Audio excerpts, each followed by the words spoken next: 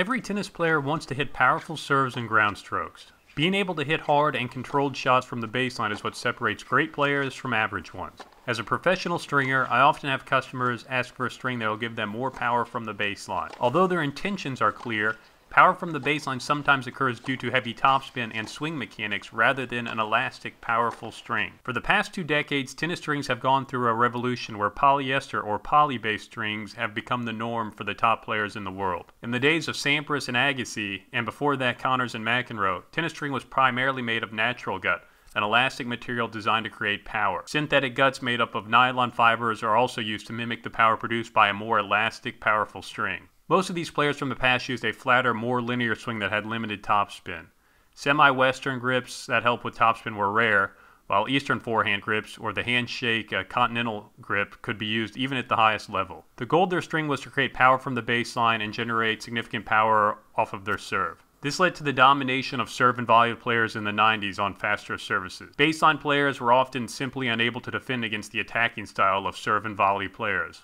However, as tournaments took steps to slow down the game with ball and surface changes, a string revolution was taking place that would change the game profoundly.